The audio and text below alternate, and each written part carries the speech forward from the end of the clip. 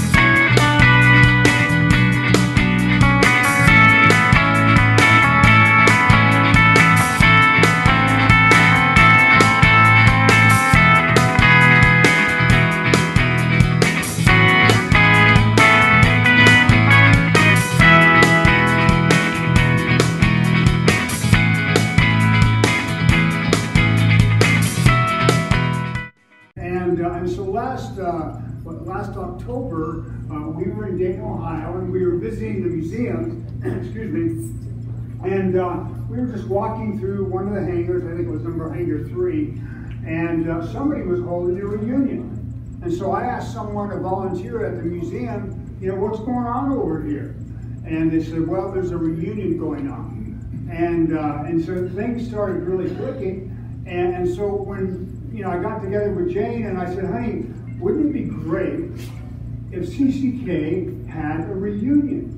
You know, Jim Dreyer would probably go with it. You know, we could work this thing together. So when I first got home, I called the museum and I said, hey, we would like to maybe have a reunion. By then, I'd already gotten on Facebook and asked you guys, hey, if we had a reunion in Dayton, Ohio, would any of you be interested? And your response was overwhelming. And I thought, Jane, I think we're going to have to do this.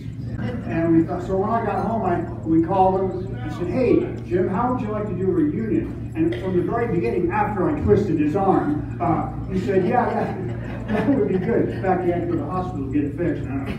But, and he said, yeah, let's go ahead and do that. And that's really how it all got started. Isn't that exciting? That's how it all came about, really, in a nutshell. And I want to thank you all. I want to give all of you a hand.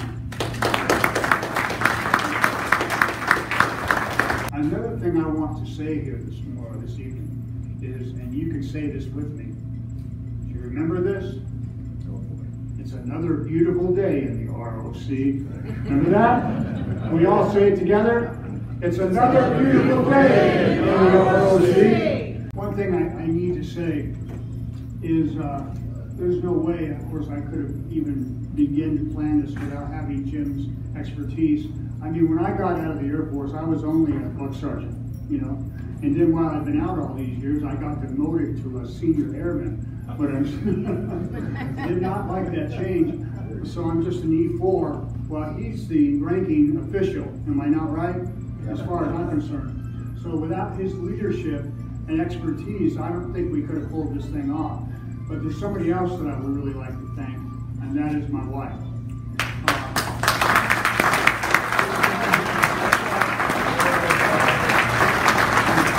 So let's have an invocation by thanking the Lord for the food, shall we? Our Father in heaven, we thank you for the opportunity to be here this evening. Lord, thank you for everyone here, every veteran wife for being here this evening and being here during these 3 days and enjoying this reunion. Lord, I am so thankful that we could get together like this. Lord, I know when things began to roll, Lord, I started breaking up thinking, wow, this is really, really cool. To be with these guys for the first time in so many years, what a blessing. And Lord, continue to bless this reunion. Continue to give us the time to enjoy each other and get to know each other and talk with each other and share the stories. May that be continued.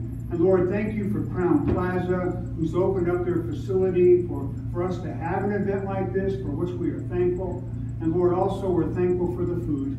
And Lord, we know that you provided the food, and we're thankful for it. And we pray that you bless the food to our bodies. Again, bless our time here tonight. Continue to bless our day throughout the week. We pray in Jesus' name. Amen. Would all please rise. Shake your legs, get them working again. If you place your hand over your heart, make sure your heart is beating. Any caps on, please remove them. And begin. I pledge allegiance to the flag of the United States of America and to the republic for which it stands, one nation, under God, indivisible, with liberty and justice for all. That's the best Pledge of Allegiance I've heard in years. All of us are going to go there tomorrow and take that group picture. By the way, make sure you wear your shirt tomorrow so we can all be together and everybody knows who we are, okay? Don, would you come and talk to us about the museum? And this man is very, very interesting, and he has a lot to say. So please listen up, okay? Thank you.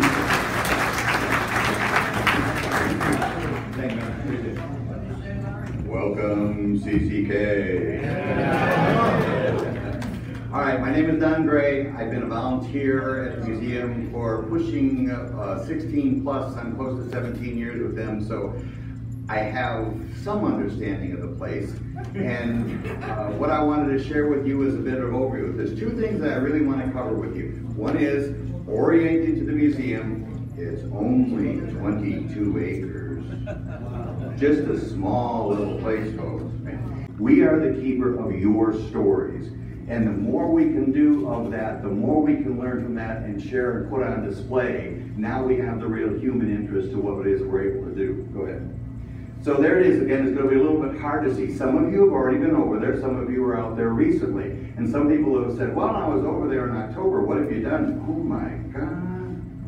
Well, I thank you very much. I hope to see you all tomorrow. Have a great time out there. Our next speaker, I met him in the shower. When I first went to CCK, I lived on base right next to the O Club. And I was in the shower one day when Rick Wentz walked in. He had a patch on his shoulder, and I said, what the heck, used another word, but what the heck happened to you? He said, I got shot. I'm going, who's shooting at us? He says, and he told me the story. I finally found his website, and I called him up, and fortunately he remembered me, and I remembered him, and we asked him to come and talk about a mission that a number of people that are in this room participated in. But Rick was on an airplane that got shot up. He's going to tell you all about it. But it was back in April of 72, 15 April 72. We'd like to have Rick come up and tell us about an airdrop mission at An Loc, South Vietnam. Rick?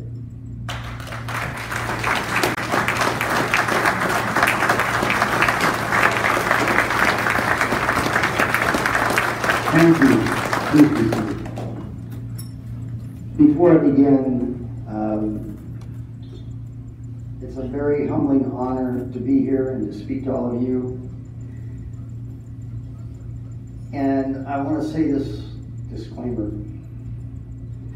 Our mission was one of many missions that happened from 1963-65 to 1973 that were completed by C-130 air crews from Taichung, Naha, Clark, Mactan, and a couple other bases where C-130 crews risked their lives and sometimes pay the ultimate price to get supplies, personnel in or out of different Air Force bases, Army bases, the Marine Corps at Khe Sanh,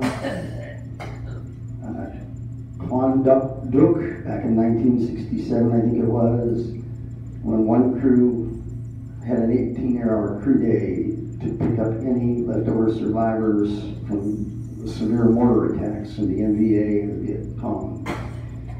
So this is just one mission, one day in the life of a C-130 air crew. So that's to give you a picture.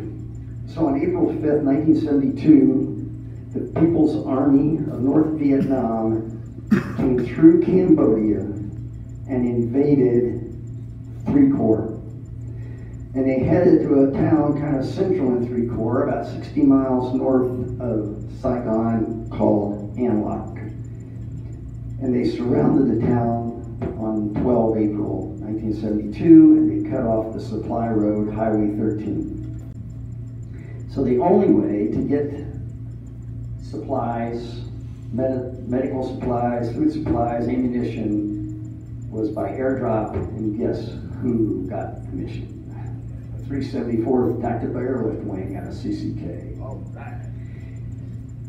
My spare 617's air crew consisted of the late Captain then, later to retire as a colonel, Bill Buddha Caldwell. The co-pilot was First Lieutenant John Herring. I have no idea where John is at this point. He got out and went to fly C-130s for the CIA in 1973 or 74. I was the navigator as a first lieutenant. The flight engineer was Tech Sergeant John Sanders. John was KIA, killed in action. The loadmasters were the late Staff Sergeant, later Tech Sergeant Charlie Shaw. And A1C, or Airman First Class, David McAleese. And then we had a Vietnamese Air Force loadmaster with us, because we were resupplying the 5th Army of Vietnam, or ARVN Division. At the mission briefing, we were told each aircraft would deploy 12 pallets of 105 millimeter howitzer shells to the beleaguered ARVN Division at An Lac using standard CDS drop procedures.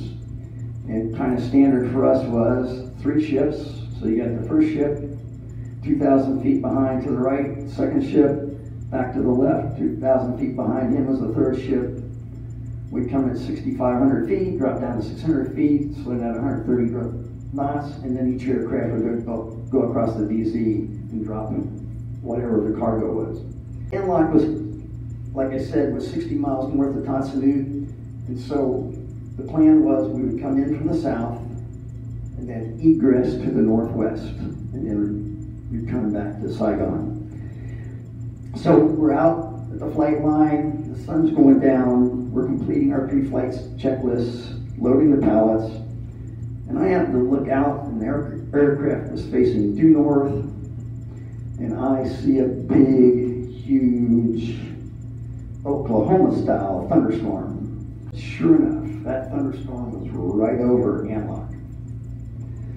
So I get a hold of Buddha, and I say, I don't think we're going anywhere tonight. And he says, why? I said, see that thunderstorm? It's right over the drop zone. And sure enough, he makes a call in the command post, and they come back and say, your nav's exactly right, scrub the mission. So we were scheduled for 8 o'clock the next morning. So on 15 April 1972, which was a Saturday, at about 8:15, all 3 aircraft took off. But during the briefings, things were changed. We would all take off together, but then we'd go out and we would orbit southeast of An Lac. And we would only go in when a forward air controller told us it was safe, in quotes, to go in. And so the first aircraft goes in, they make their drop, they get one hit in the tail, the vertical stabilizer, and off they go back to Saigon, and that's the end of their day, and they're at the bar. Well, the next aircraft starts in, and as they get through their pre-drop checks, the load gets hung up. And so they had to abort the mission, and they go back to Saigon. And so now it's our turn. Well, so we start on our planned thing from 6,000 to 6,500 feet above ground level, and we get down to about 4,000 feet. It's April. Anybody in here tell me what happens in April in Asia? Wrong. They set all the rice paddies on fire. And so we get into a smoke layer and we can see absolutely nothing on the ground. So we abort our run-in. We go back out, and we aborted it early on. I mean, it wasn't like we got to it near the drop zone. I mean, we were still 15, 20 miles away. So we go back around, what are we gonna do? I said, we're gonna go down to 1,500 feet or 1,000 feet to get below this cloud of haze, and then we're gonna go in and do our drop. Some people blame Buddha Caldwell for making that decision, but actually I was the one that suggested it, and Buddha and the rest of the crew concurred with me, because we wanted to get the mission done. And so we get down to 1,500 feet, we can now see, we pick a totally different heading from where the other aircraft had come in, and we start our run-in from heading from the southeast instead of from the southwest. We're heading 342 degrees, which would be about your 11 o'clock position out here, to come right across the drop zone into egress. So normally a navigator, if you look at the C-130 airplane, and so I'm a flight engineer sitting in the middle on his pedestal, the co-pilot's to the right, the aircraft commander's to the left, and my navigator panel is to the right. And normally for the airdrop, I'm over here behind the co-pilot and looking at all my data, you know, and all my gauges and airspeed, ground speed, and all that good stuff, wind direction. But my drop point was a radio antenna over here behind Bill Caldwell. So I go over here behind Buddha. It's the only reason I'm alive today, and quite possibly the only reason Tech Sergeant Sanders is dead. So we're doing our run-in, descended down to 600 feet, getting the load ready, everything's copacetic, as they say, going smoothly. We get to the 1 minute warning, and I tell the crew, when I give the 5-second warning, don't get antsy, because I'm not going to say the magic words that I wasn't allowed to say until it was time. It's called green light, which means release the locks when the load goes out the airplane. I want those pallets, that ammunition, on the ground where they belong. And so I'm getting really close to the 5-second warning, and all of a sudden there is this big whoosh in the back of the airplane, where a 81 or 51 cal shell had gone through the bleed air system. And I said, crew nav, we're taking hits. And right after that I said, crew nav, green light. And the next thing I know, I'm laying on the floor on my back, looking up at the ceiling of the airplane and going, did they get the load off? And I hear rumble, rumble, rumble, rumble, rumble. And I go, okay, that's good. And then I look up, and Tech Sergeant Sanders is over like this, with part of his head missing. I'm sorry. I hope I don't cause anybody stomach problems. And then I look at the pilots. How many of you have ever seen when you were younger, saw old World War II movies or actual films of B-24s and B-17 bombers, and where they've taken flak and everything's blown apart and the pilot's still flying with one leg missing and the co-pilot's missing an arm and they're still flying the airplane on. And so I'm looking at our pilots, the pilot and co-pilot, and they're fine. So I said, well, why am I laying here on the floor? So I start looking at me and my legs are okay. This is what's funny. I have a hole in my flight suit with some blood around it. It's about as big as the fingernail on this finger. That's all that I know of. He says, well, can you get the co-pilot and pilot's side windows and open them? I said, yeah. So he pulls the hatch, just in case for two reasons, to get the smoke out. And number two is if we crash land, we can exit out of there. And I opened up the co-pilot's windows, and within 15 seconds, the smoke's gone. So Charlie goes back in the back to continue trying to put out a fire that was back there and burns his hands. And all of a sudden, I look up and I see two flashing handles for engines 1 and 2, which are fire indications. So Charlie gets back and looks out one of the windows at the wing, and I get up behind Buddha and look out and look at the two engines. We don't see any smoke, any fire, but the temperature gauges are going up like this. And so we make a decision to shut down engines 1 and 2. And then it occurs to us, we have no hydraulics because we shut down those engines to lower the main landing gear. And so we go through, gear doesn't come down. Okay, let's do it again. Gear doesn't come down. And I'm one of these goofy, in some ways, not in most ways, but in flying aircraft, I'm kind of OCD. So I was one of these goofy navigators that had read the whole C-130 tech manual. All of a sudden, something clicked from the back of my mind. Look at the co-pilot's lower circuit breaker panel. And at the bottom, over here by the co-pilot, are these 2 little circuit breakers that say landing gear. Go through this very slowly, and I'll do the flight engineer's parts.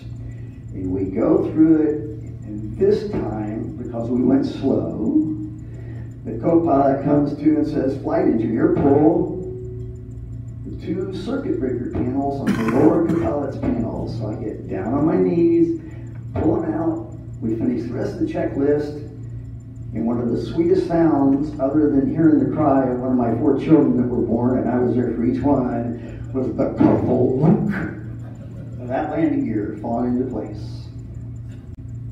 And so we go on to Saigon. The co-pilot's flying the airplane, almost looking out, for whatever reasons, almost has his head out the window that I'd opened. And so we landed safely. We stopped in the middle of the runway, fire engines, ambulances come running out, shuts down that runway for an hour or 2. The medics come on board, they grab me and Charlie Shaw, whose hands are burned really bad, throw us in the back of the bus, so to speak, and off we go to Saigon.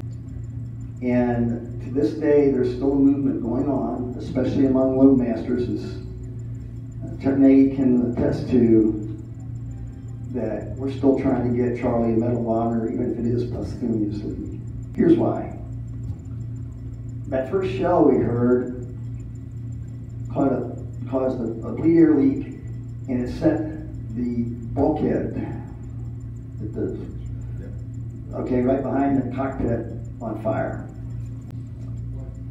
So that also caused the 2 most forward pallets of the 12 to catch fire. And so, trying to battle the fire, 2 pallets go off. These other 2 pallets also start to roll off, and they wedge together. So the VNAF NCO gets 1 pallet, Charlie gets the other. These pallets are on fire now, and they push them off the back of the airplane. And then they go back, lay on the ramp, guys, grab a hold of the end of the ramp, they weren't strapped to anything, and peek over and watch those pallets go, and they exploded 300 feet off the ground. If Charlie hadn't done that, I wouldn't be standing here today. And I always thought that one of the criteria for the Medal of Honor is you save the lives of your comrades, whether it cost you your life or you were fortunate to live too.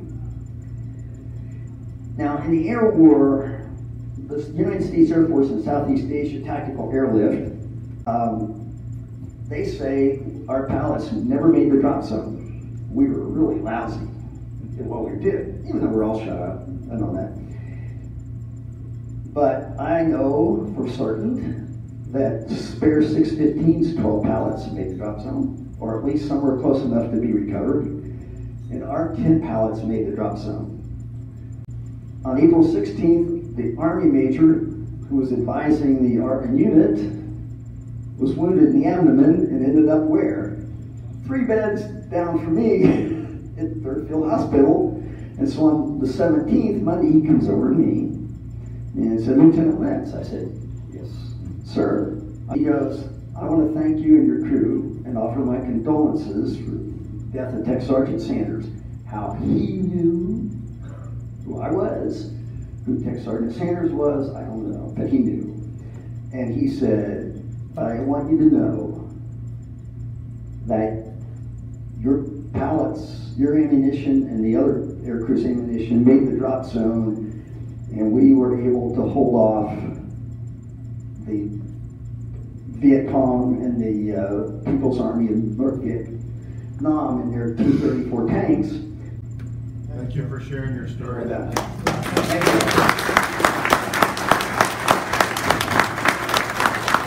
All right, thank you. And Rick, thank you for your testimony.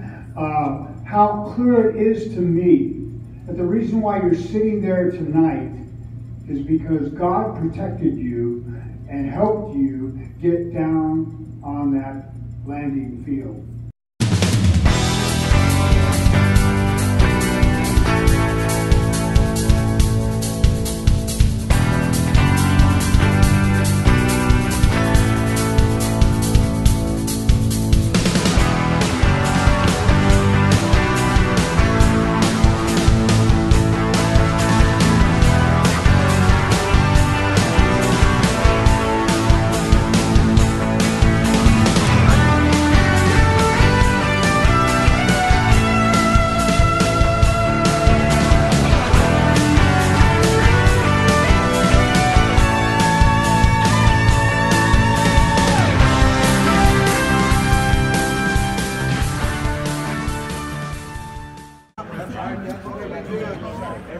We are here at the museum in Dayton, Ohio. We are currently looking at the C-130 that Rick Lentz flew in, that was shot up back in 1972. This particular C-130 was at CCK in 1972 and 1973. This is all of those who attended or are attending the 2019 CCK Reunion. And we're going to ask everybody, if they could, to wave to all those that are watching this on Facebook. Hi, Mom. All right. And you know what we can say? It's another beautiful day in the ROC.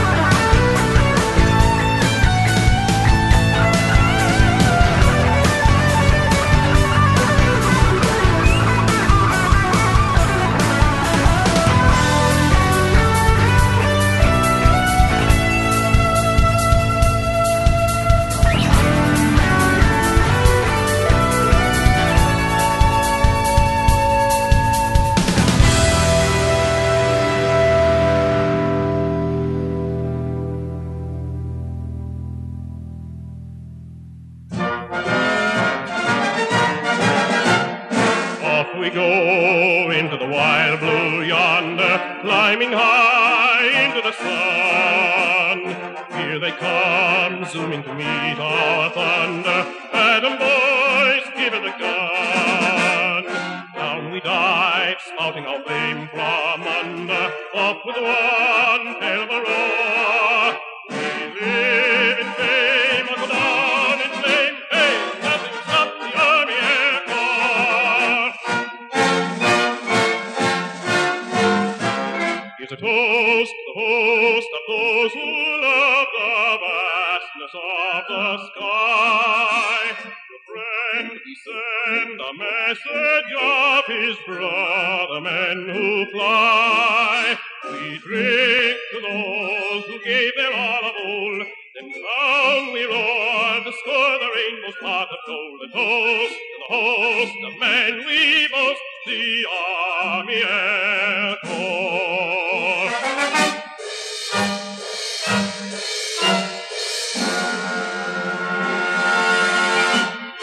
Off we go into the wild sky yonder, keep the wings level and true. If you live to be a gray-haired wonder, keep the nose out of the blue. Flying men guarding the nation's border, we'll be there followed by more. In edges on we carry on, hey, nothing can stop the Army Air Corps.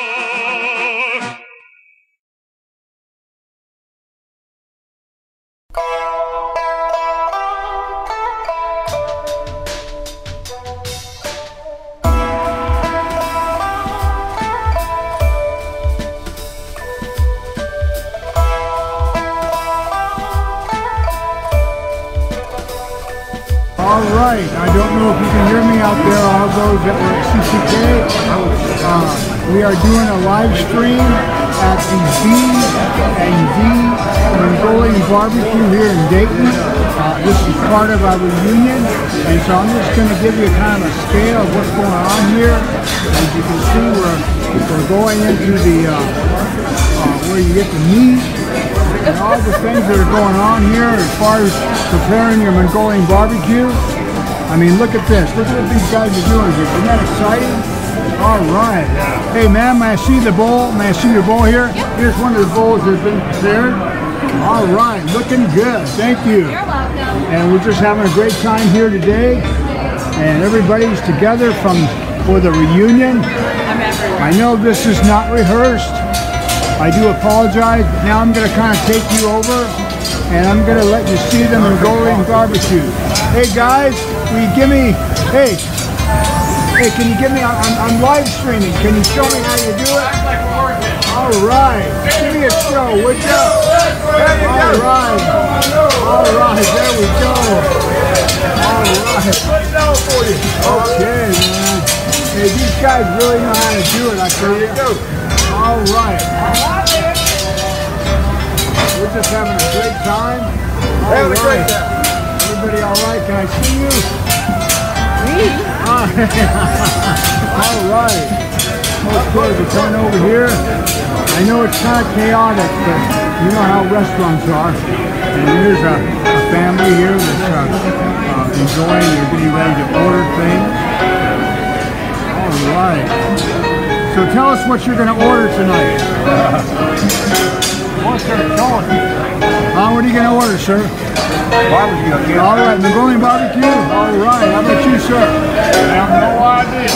All right.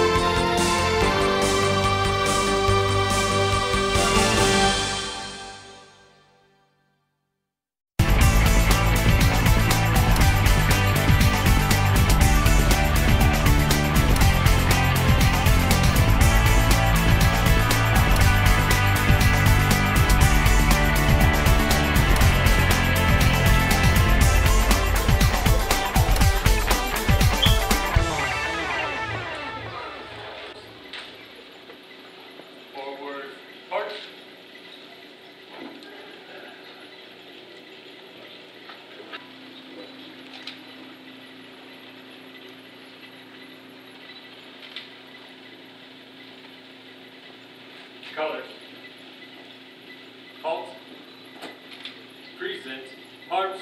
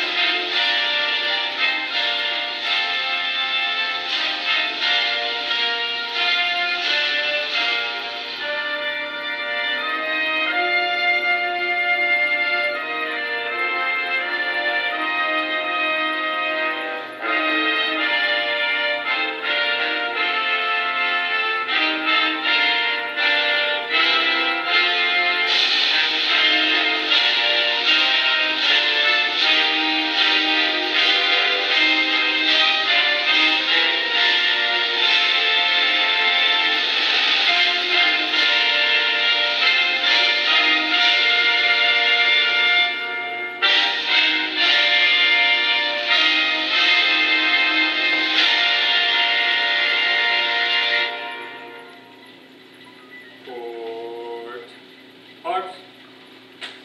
Colors.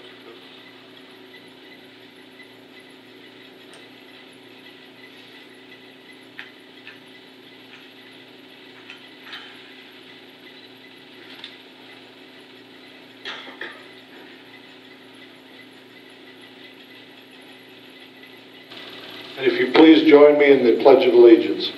I pledge allegiance to the flag of the United States of America and to the republic for which it stands, one nation, under God, indivisible, with liberty and justice for all. Please take your seats. You know, something that you may or may not have seen, there's a table up here with an empty chair. You know, I know when Rick was talking to us the other day, there were a number of folks during the Vietnam conflict that lost their lives that we were probably knowledgeable of, but there was 58,000, and I'm not sure the exact number, but a lot. And unfortunately, but this table represents those folks that are not here that would have loved to have been here. Hey, one thing I want to say though before I get started, I'm going to ask Jim to stand up one more time. And I want to give him a hand as well.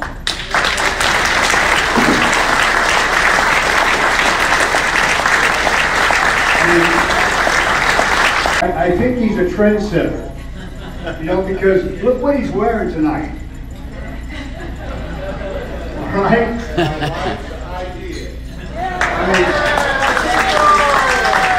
I want to get across tonight, or during the 3 days, the idea that you have finally been welcomed home.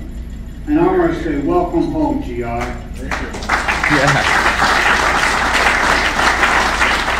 Hey, you see these people? All right. Thank you. Which one?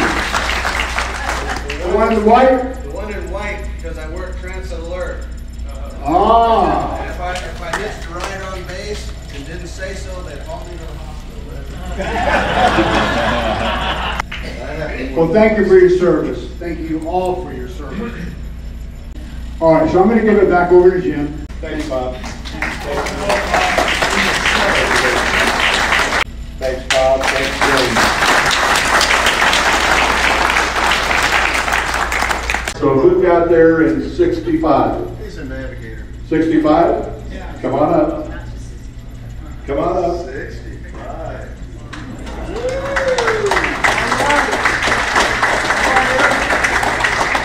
Tell me what month in 65? In July. July of 65. You know, we talked about our wives. The wives were a special part of every base we were at, every mission we flew. But that was it. Nobody really recognized them per se. My last promotion, I told my wife, this wouldn't have happened to me. She wasn't there. And thank you, sweetheart, for always being there for me. Okay.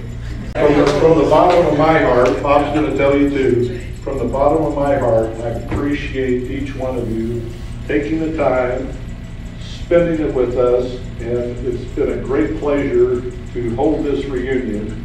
Thank you, safe journeys, God bless you all, appreciate you coming.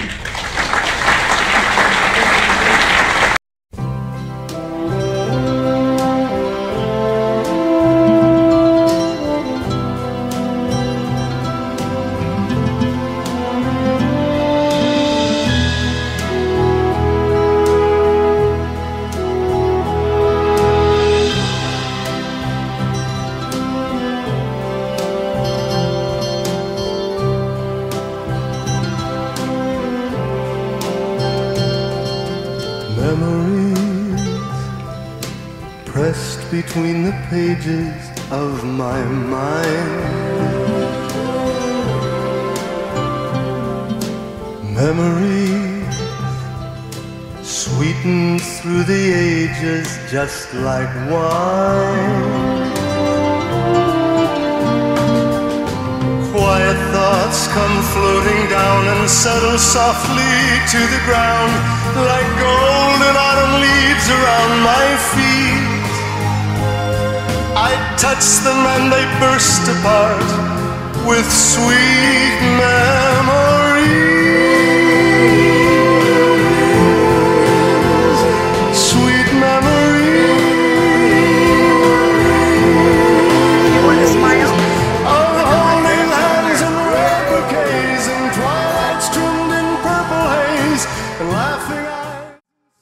Thank you, Jim. What a great job. We're going to do Angel Flight. I think it'd be a good way to close the reunion out.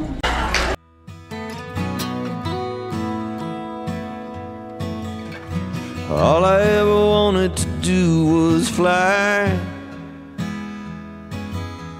leave this world and live in the sky.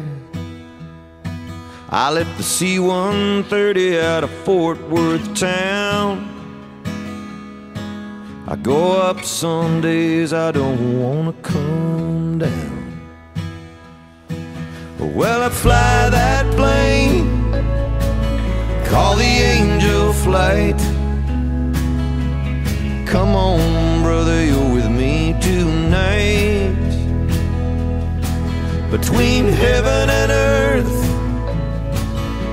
you're never alone on the Angel Flight. Come on, brother, I'm taking you home.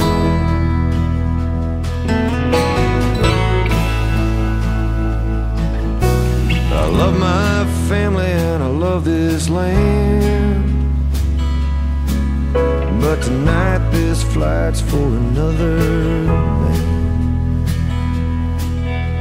We do what we do 'cause we heard the call. Some gave a little, but he gave it all. I fly that plane, call the Angel Flight. And come on, brother, you're with me tonight. Brother, you're with me tonight. Between heaven and earth, you're never alone on the Angel Flight. Come on, brother, I'm taking you home. Come on, brother, I'm taking you home.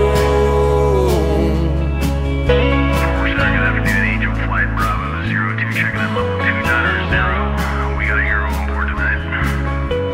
Roger, radar contact, Godspeed. Well, the cockpit's quiet and the stars are bright. Feels kinda like church in here tonight. It don't matter where we touch down on the Angel Flight, it's sacred ground. When I fly that plane,